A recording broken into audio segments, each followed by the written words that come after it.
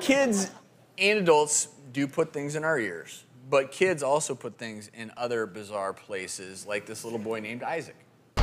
About 3 years ago, Isaac started having nasal sinus congestion. He couldn't breathe very well when he was sleeping.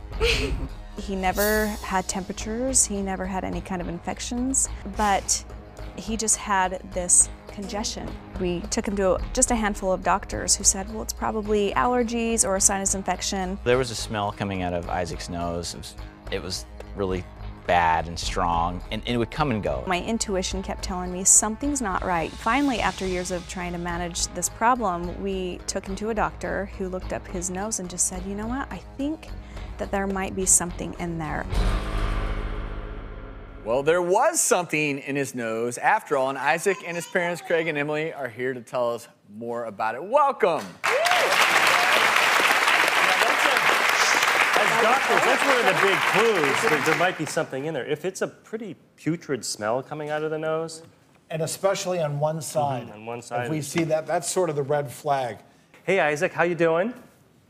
Good. So, you see this thing? What is that? A big nose. That is a big nose. Can you come up here and help me take a look at this big nose?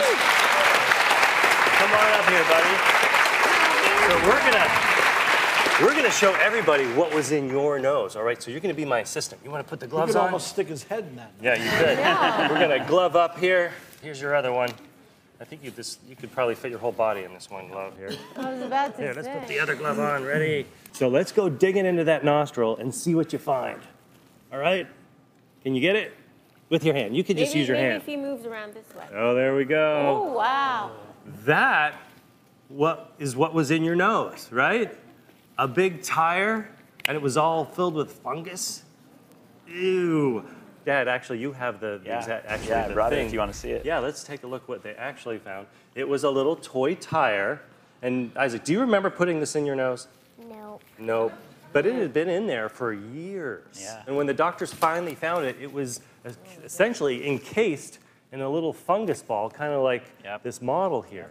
Isaac, how did you get this in your nose? We think what he did is folded it in half and just stuffed it up there. And this is one, as a parent at home, if you have youngsters around, and again, you have that discharge from one side of the nose, it smells putrid. That means there's probably something in there causing this nidus of infection, and it's worth taking a good look. Isaac, we're so glad you got the tire out of there, buddy. Yes. You're looking good.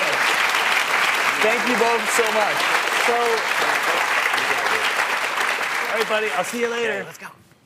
But you know, a couple tips for parents at home. If sometimes a piece of candy may get stuck in there. A hot, steamy shower can actually help start to melt that candy, and it'll almost just fall out. Good stuff. Thanks, Dr. Sears.